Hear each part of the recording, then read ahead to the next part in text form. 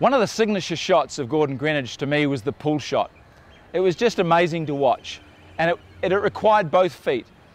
He had a little press as he saw the ball going short, and he would go back and behind the ball, as you would for a pull shot. But then all sorts of things happen. Firstly, the knee would come right up into the stomach, right up here, and this would give him the balance and the power in which to unleash hell on the short ball. Boof! I've never seen a ball hit so hard. Press, back, lift, boof! And I think Brian Lara ended up copying him, because that was the next time I saw that amazing pull shot.